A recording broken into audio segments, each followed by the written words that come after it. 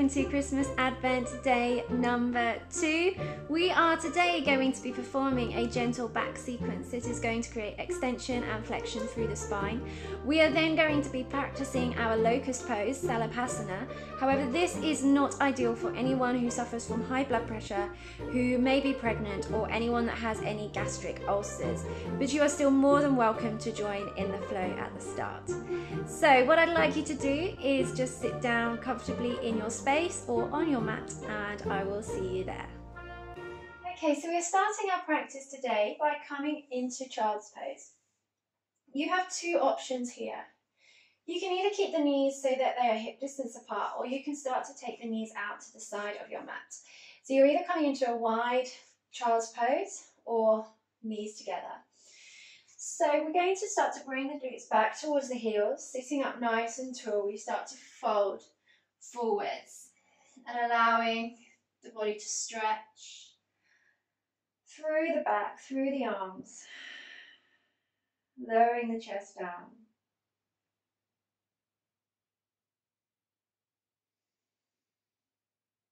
Becoming aware of your breath, noticing how it's feeling, how the body is also feeling. Letting your breath guide you to a little bit more awareness.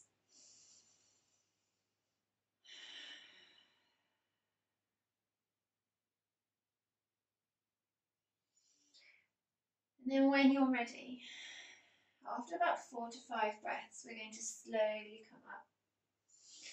Bring the knees in towards the hips, so they are underneath if they're not already, and the wrists are underneath the shoulders.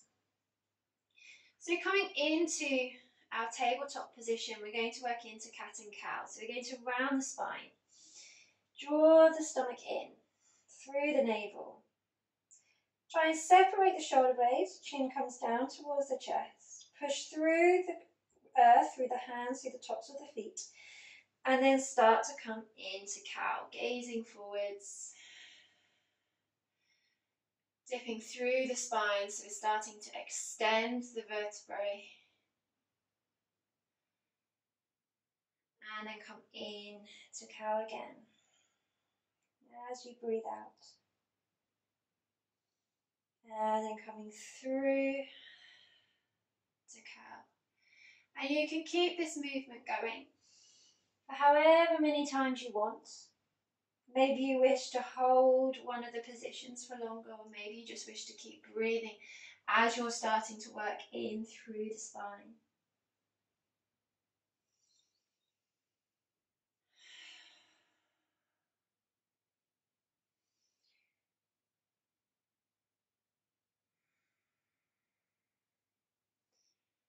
And then coming back to our tabletop position, we're going to keep the knees underneath the hips, walk the hands forwards and soften the chest down towards the mat.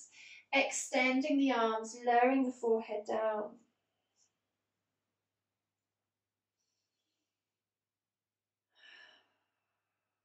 So our puppy pose is helping us to stretch also through the shoulders, extend the spine.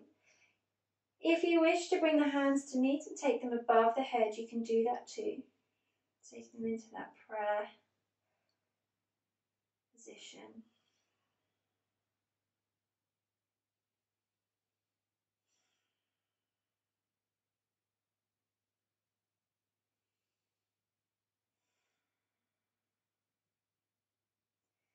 And then very slowly start to come up, back onto all fours, just taking the hands a little bit further forward than shoulder, underneath the shoulders.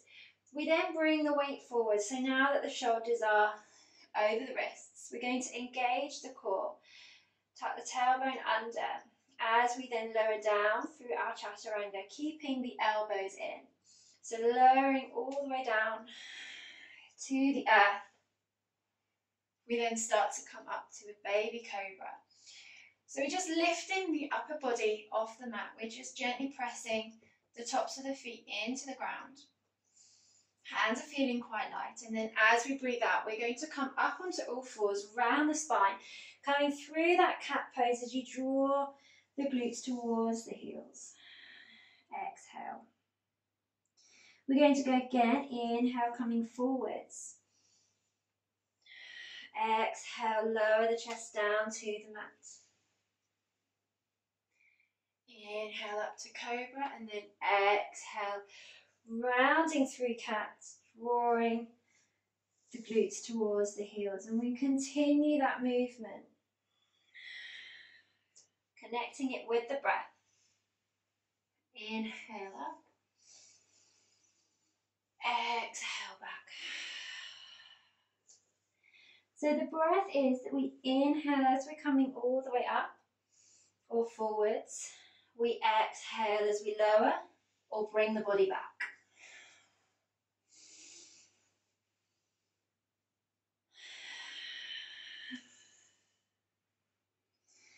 Last time.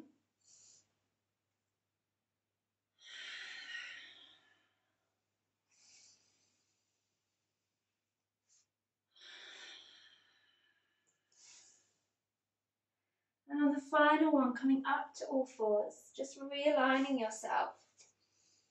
We're going to take the right arm all the way up towards the ceiling. So extend all the way up, looking at that right hand, and then breathing out, feeding it underneath the left, coming all the way down to the shoulder. Coming into our thread the needle position. Now what you can do is you can either stay here with the left hand, or you can take it forwards to the side. Maybe you want to loop it around the back. See if you can grab hold of the right thigh.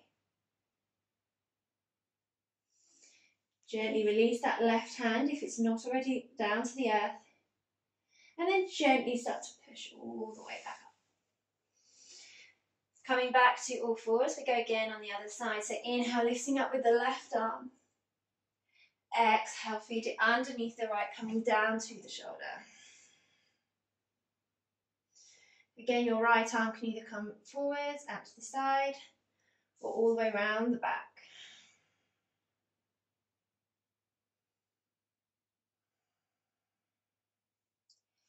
Releasing the hand, placing it down onto the mat, and gently easing up to all fours. Perfect. We're going to bring the weight forwards again. Chaturanga.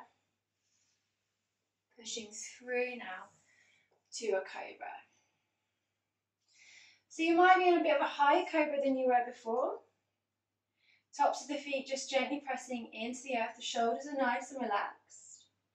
Breathe out as we lower down. We're going to keep not the elbows out to the side. We want to keep them in as we lower back down. We're now going to take the fingertips to the earth, just slightly further, wider than our mat. We're going to take a deep breath in. As we push up to cobra, exhale, lower back down. We're going to go a couple more times. Deep breath in. And exhale. Inhale up. Exhale, lower down. Last one. And lower. Place one hand on top of the other. Gently let the forehead rest down and just shake out the hips, shaking out the back.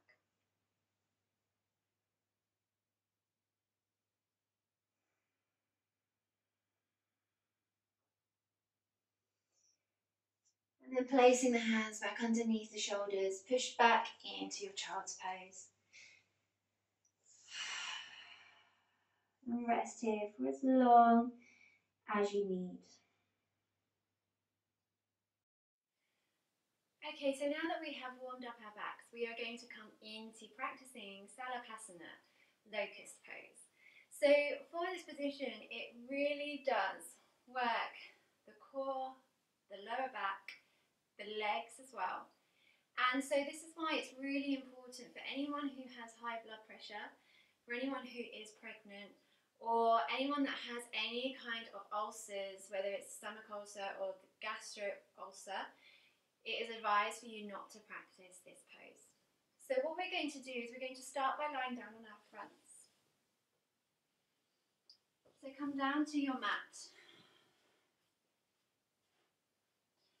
and just center yourself, feeling comfortable here.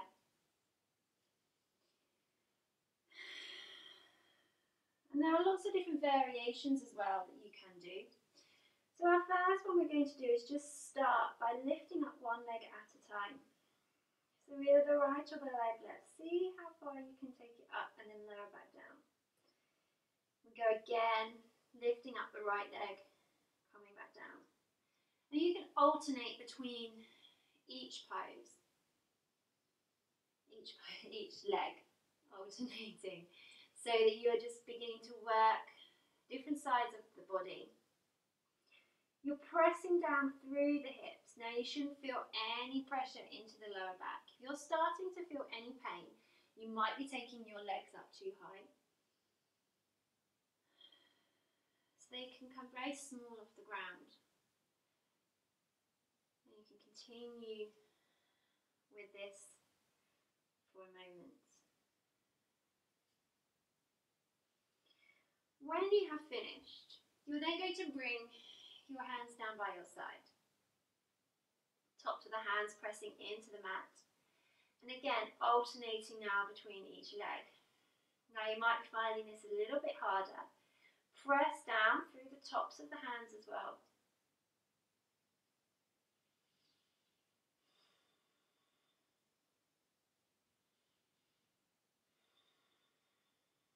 And then come to rest. Give your hips a little bit of a shake. And then we can try both legs at the same time. The upper body is going to stay on the mat to begin with. So take a deep breath in, and as you breathe out, push into the mat to lift both legs up. Slowly lower down, and then give your hips a bit of a shake.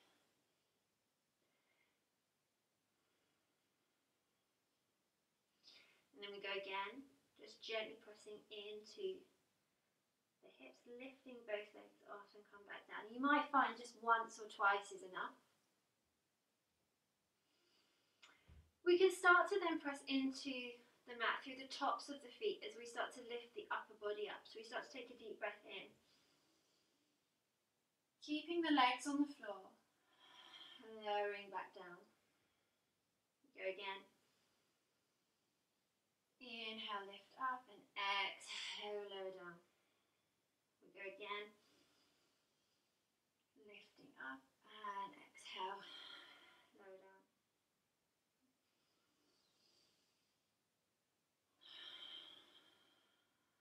Final one. Or you can just rest. And then give your legs and your hips all a little bit of a shake. Maybe just come to rest for a moment with the cheek resting down onto the mat.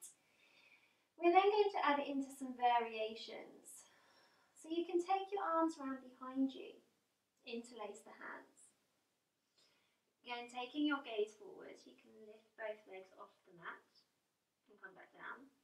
You can try lifting up the upper body and lowering back down. Or if you're wanting to try both at the same time, you've really got to contract the core, so you're also using your core to lift up your upper body. Your hips are firmly centering down into the mat, and you're using the strength of your legs to lift them up. So you're relying on your back, but it's not just your back that is working here. So take a deep breath in and lift up and lower back down. Again, you can give your arms and legs back a bit of a shake. If you wish to go into child's pose, you can do as well. So our final variation we're going to try today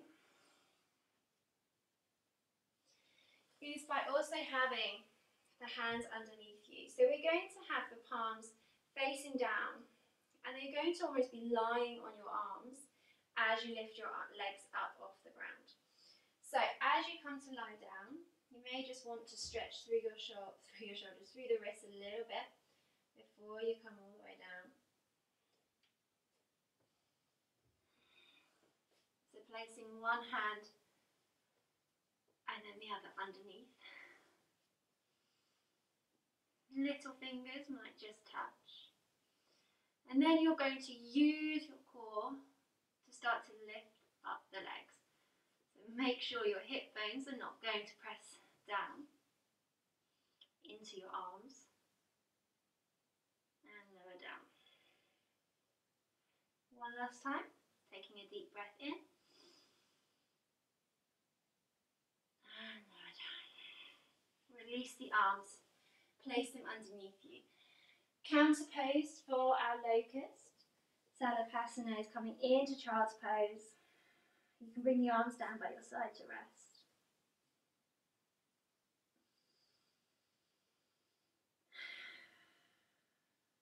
Taking deep breaths in and out.